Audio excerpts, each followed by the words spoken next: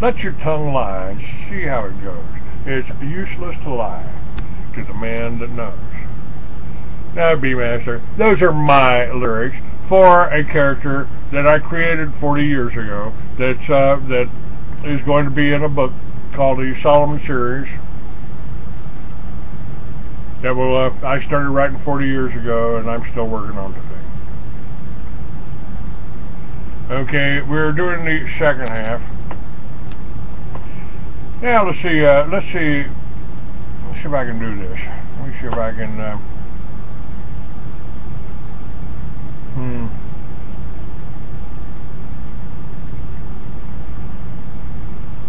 see if I can pull up something that from Jimmy. Now, also, folks, let me make you aware. I am setting up an event in Arizona in conjunction with the Cochise County Sheriff's Department, in conjunction with Harley-Davidson, in conjunction with the veterans, and the goal: no homeless vets. No homeless vets. I think it's a shame. I think it's a shame that we've got veterans here that went out and fought for us overseas, and they come back to this country and they're ignored and they're homeless.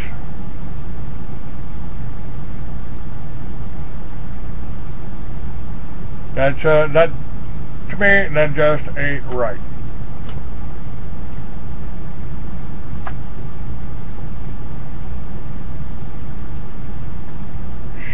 Okay.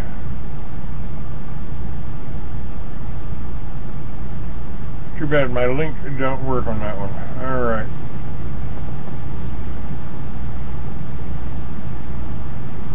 Well, our founding fathers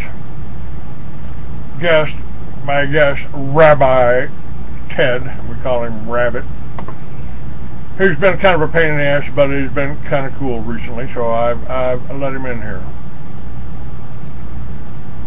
I've let him stay for a little while. And the new book that I've written. Test. Haha. This is my friend Jimmy Gray. We sat around a day room in prison and wrote these songs. Put us down. Nope, not that one. In the restaurant, the maitre d' gets nervous cause I ain't got all the time. It should be mere moments until you've got me. And Lyra hears me. That's the way life works. Good evening. Oh man, I enjoyed that so much. I always do, though. You know, I like you. I like the way you play, man. You got a gut bucket feel, and I like it. My name is Mama Says, and really, I have Jimmy, to tell you, I took this assignment tonight with a little trepidation. Okay, let me move up, skip up. When Lyra said she wanted me to be a part of this, I told her I didn't really know what I could bring to the table that would be any different than what I was doing, and she said, well, it's going to be easy. Just take some of your best songs and put them all together and make a show. And I said, okay. Thought that's what I'd been doing all along, but you just never know. So I'm going to do some of my original stuff for you, and gosh, I hope you like this. I write odd songs. I'm an odd person, and they come out kind of odd. This is something that I wrote about 3 weeks ago. I'm not even sure it's done yet. It's at that point. I'm just looking at it and thinking, you know, it's not a bad little tune. It's a thing called Out on the Road. I hope you like it. Now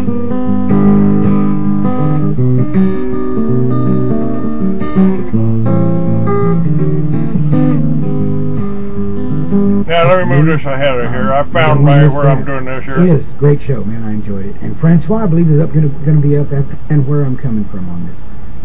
The movie was a libertarian America in the near future, where victimless crime had been abolished, and if it didn't have a victim, it wasn't a crime, and there was a lot of other stuff that was going on. But there was a lot of corruption in law enforcement, and there was the main protagonist against the law officials was a guy named Solomon. It was called Solomon's Song, and Solomon had magic, and that's what kept him alive. Otherwise, he'd have been dead and buried long before this. But this was the song that was supposed to be the theme for this movie. It's a thing called Phoenix, Bird of Destiny.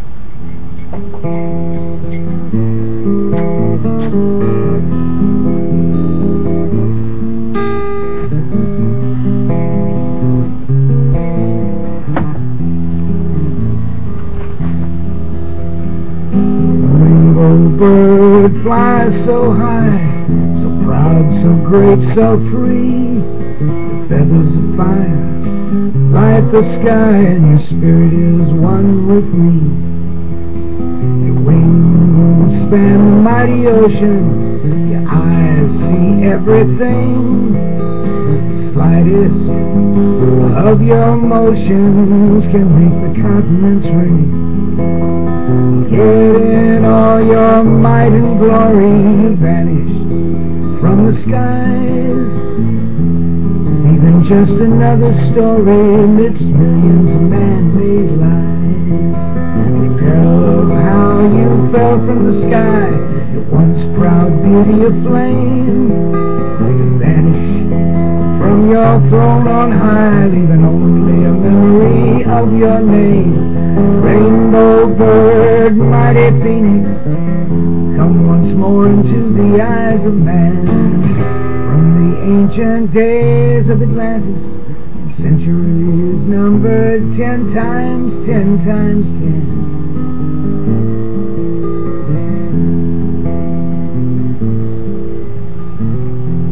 Still of you wise men whisper, say that you will come again. And once more man will prosper beneath your rainbow wing.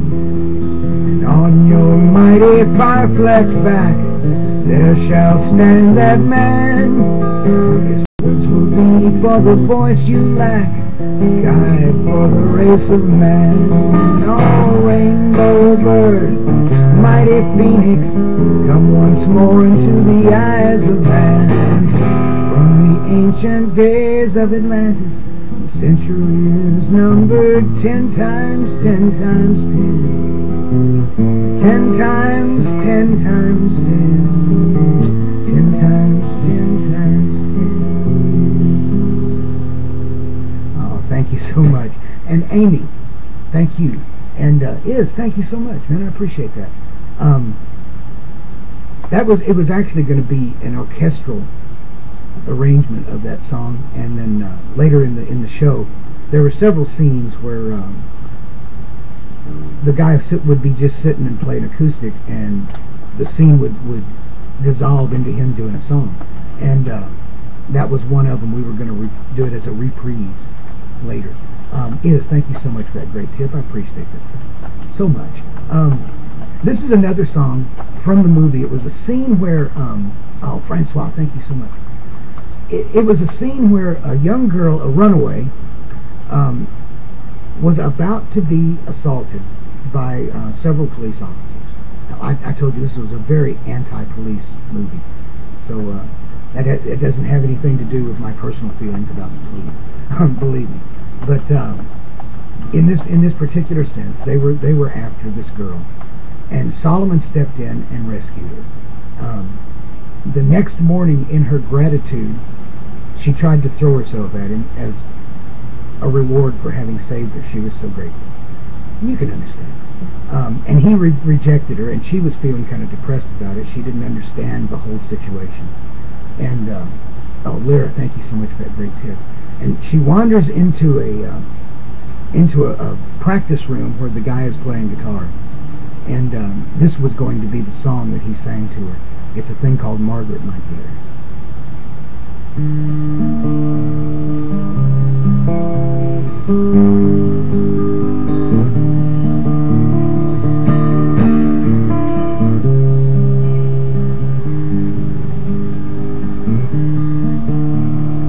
sit by my side, My Margaret, my dear, so the tale I must tell will fall on your ears. Tale of a young man, grown old for his time. A tale Tale of the magic in your life and mine.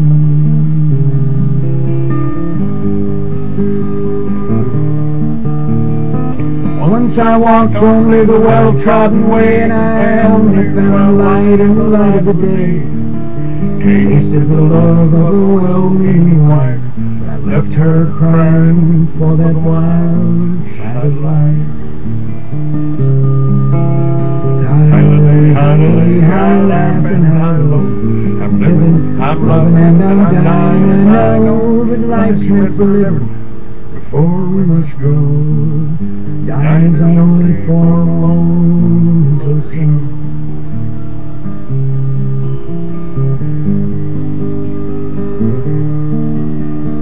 Learned of the old ways and the way back then, and I saw that the new days had just come again. I saw the might and glory that once was a man. I know I can revive it if anyone ever can.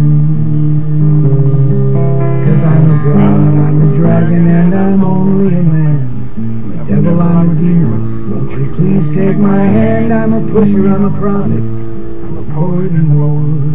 I'm a wizard and a warrior with the key to your door.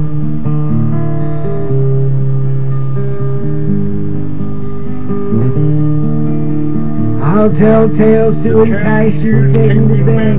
Then I'll take you to places inside of your head. Just when you think that you can't live alone, I'll teach you your house is really not your home. High lily, high laughing, high low. I'm living, I'm loving, and I'm dying. I know that life's meant for living. Before we must go, dying is only for a moment or so.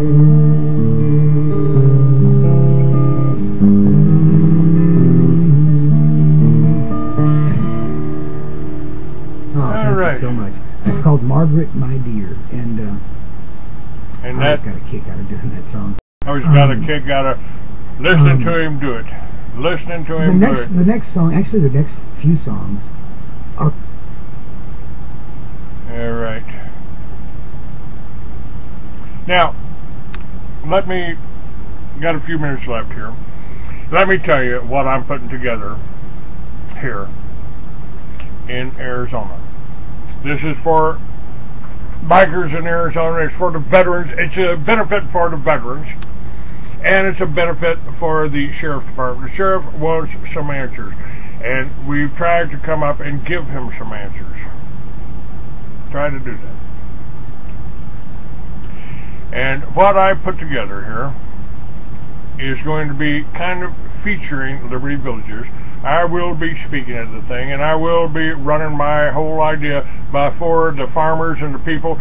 We're gonna bring a lot of people into this, and not just bikers. They'll come to see the bikers because it's going to be in Tombstone. This is a once-in-a-lifetime event. It's Veterans Day 11/11 in Cochise County, the land of legends. I figure we just start another legend there. The goal: no homeless veterans.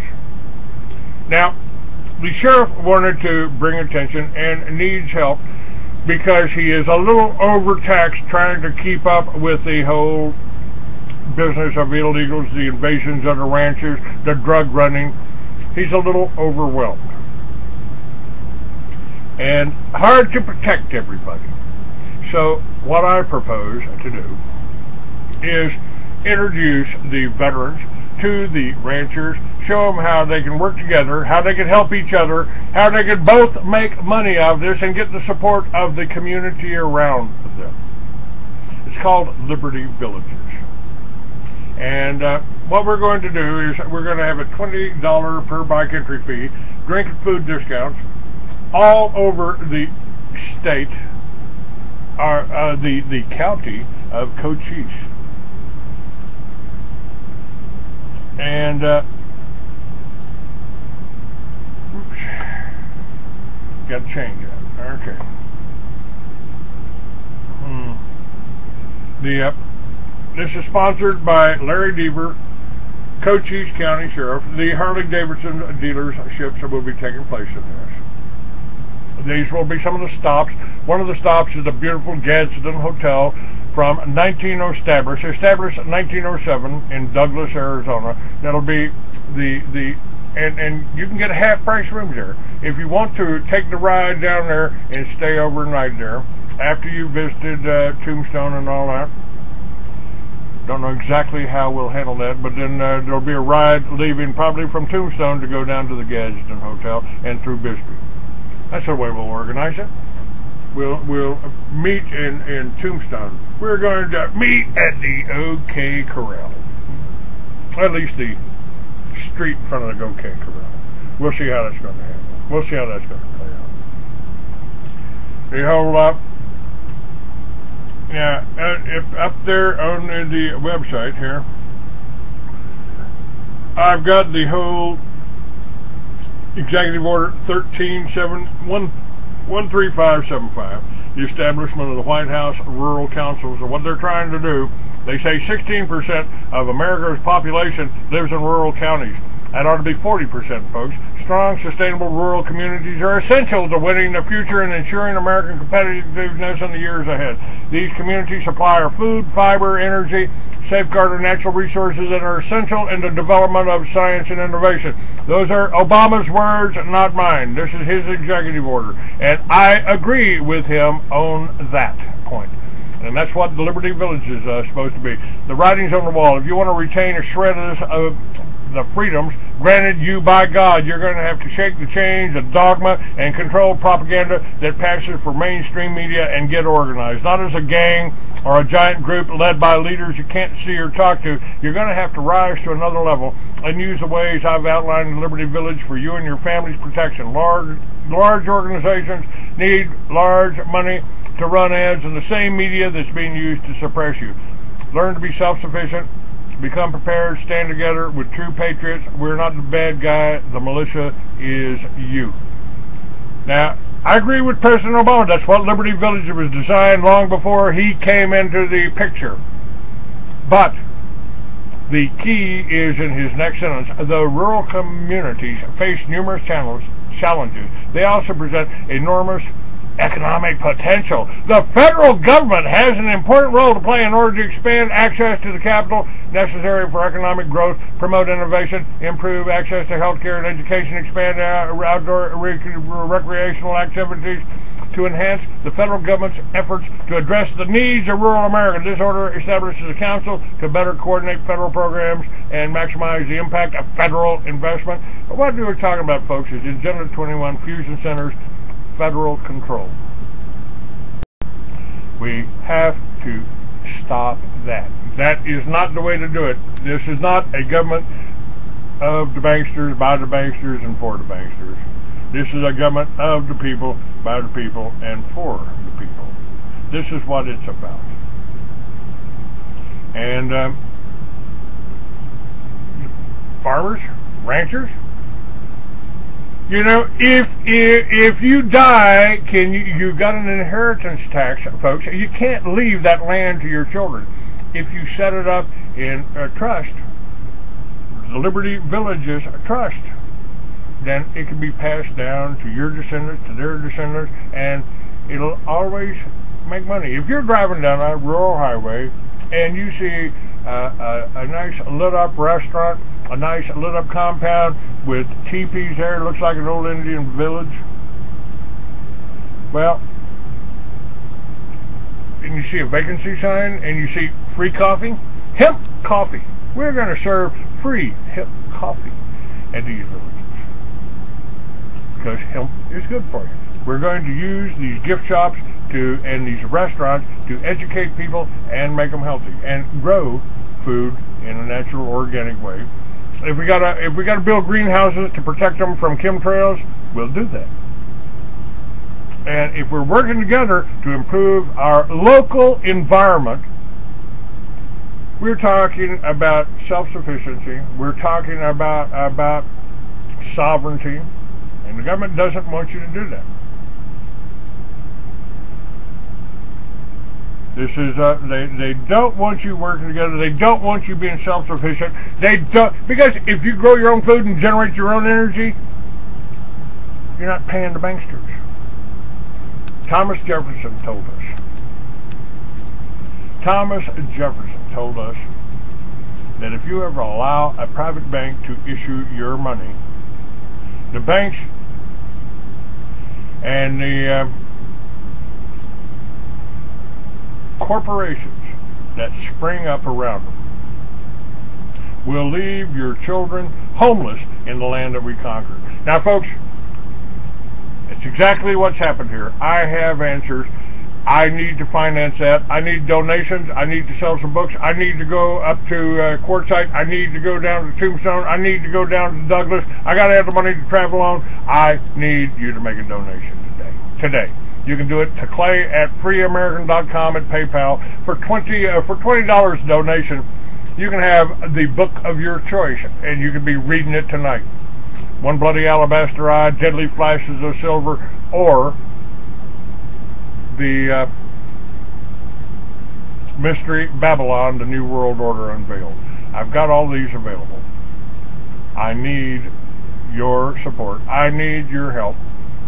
And instead of somebody trying to sit around trying to find some kind of fault with something I do. Sadly, right or wrong, the actions of your blog TV operators also reflect on you, because those are the people you've chosen to act with your interest. You just finished talking about Germany, man. Come on, folks. We don't need that. We need donations. We need your help. We need your support. These kind of characters are the people that are out there to divide and conquer. Go to THC Ministries of Arizona and read the whole story about the Zionist among us, the story of Lee Bracker. Check it out, folks. And God bless you, and thank you for listening to me.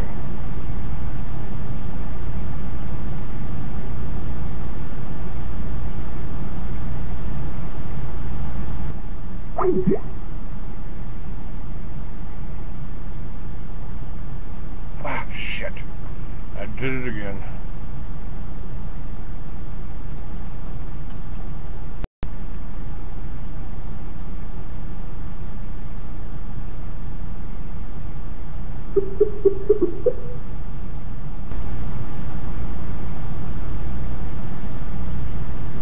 Welcome to Talk.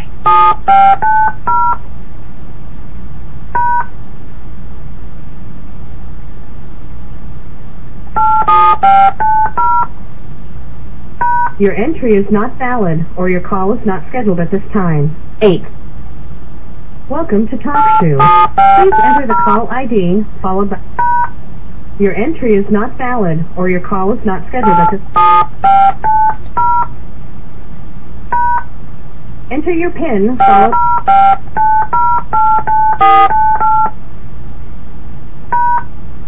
You are now joining the call.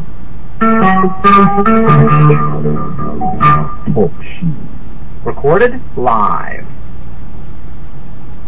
You are unmuted. Call recording has been completed.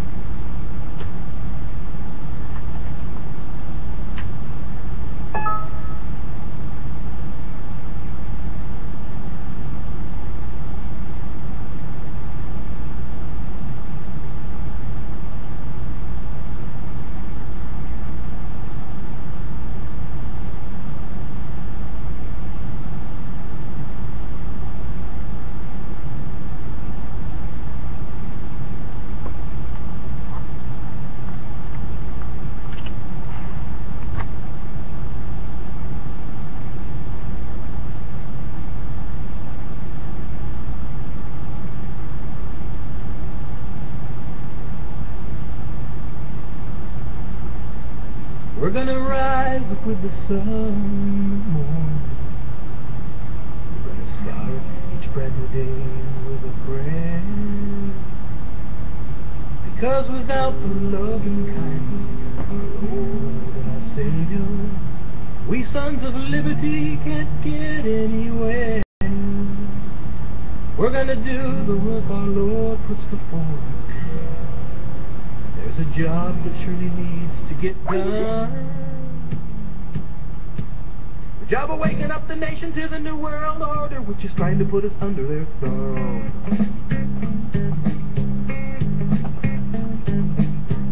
We ain't gonna wait around any longer. We ain't gonna hesitate anymore. Now that we've opened up our eyes and analyzed the situation, we realize that we're in a war. And it's a struggle for the life of our nation, for the survival of our sovereignty. And it's a battle for the heart, mind, and soul of the people, for our freedom and our liberty. And so we ain't gonna fight for the new world order. We ain't gonna train to be no UN soldier. And we ain't gonna give the enemy no more aid nor quarter. 'Cause we ain't gonna fight for the new world order. No, no, no, no way. No way. Jose. They can't make us. They can't break us. Say adios.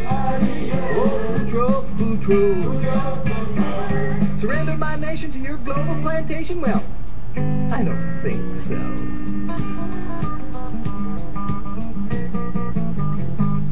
We're gonna fire off some letters to Congress. We're gonna flood them with our faxes and phone calls. We're gonna tell them we the people won't put up with their trees and with their stealing and their stolen and stone walls. And if they keep forgetting What happened to Ted? We might as well not pay them any more taxes. What happened to the rabbi? He's almost been human. Anybody got any idea here? What happened? Did he wake up one day and realize he was nothing but an asshole and turn over a new leaf?